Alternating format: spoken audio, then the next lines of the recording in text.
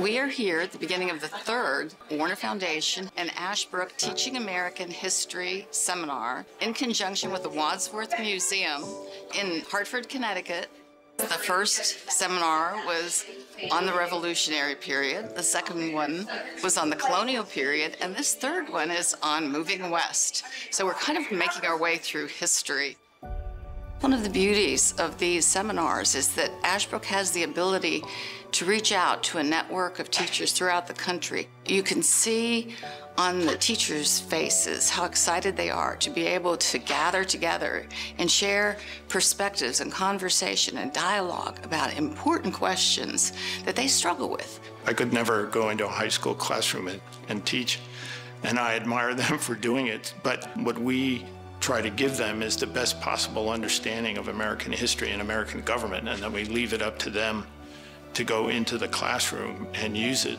The seminars on westward expansion, as part of that we read an essay by Thomas Cole on American scenery.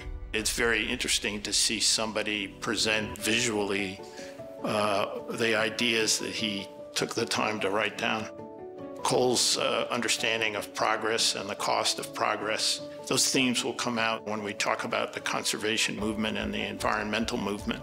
It was part of the design of the seminar to visit this museum, the Wadsworth Atheneum, which has more Hudson River School paintings than any other museum in America. You're dealing with artists of that time, and they're giving their perspective in a different way. It's more of a visual, emotional perspective on what's happening at the time. The exercise today helped reinforce the value of slowing down and trying to feel as well as to analyze maybe what the artist thought, but more importantly, what I feel. How does this work of art impact me and why?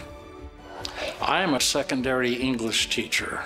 I was teaching 10th grade, and most of them were second, third grade reading level. So the visual was the way that I could pull them in.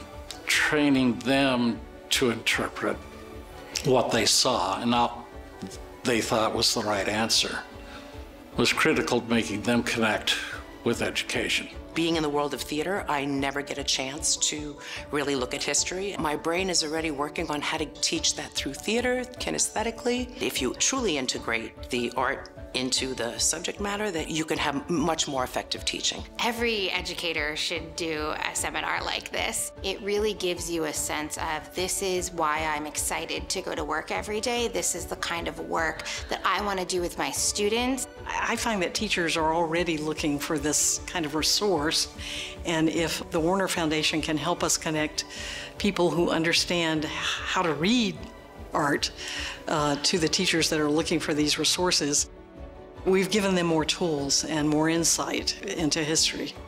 This is very exciting for Warner Foundation to be able to fulfill Jack Warner's passion in continuing to use American art to teach American history.